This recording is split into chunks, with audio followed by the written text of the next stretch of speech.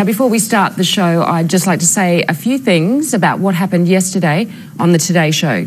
The discussion we had was centred around a newspaper article which referenced the correlation between the Muslim population of certain countries and the number of subsequent terrorist attacks. I felt the article made some relevant points.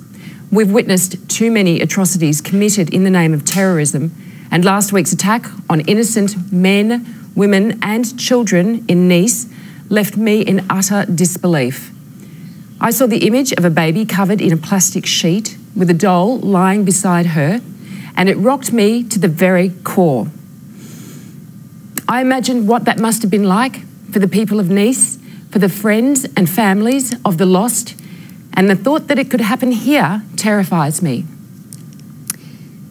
This type of attack affects people from all walks of life, and I want to make it very clear that I have complete respect for people of all races and religions.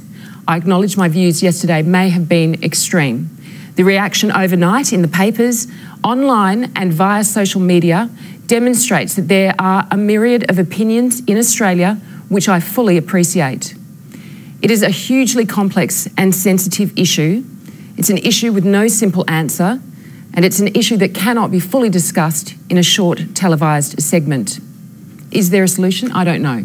We elect politicians to make those calls. They analyse and then they decide, and we hope they get it right. It's a privilege to live in a country such as Australia, which embraces a multicultural society.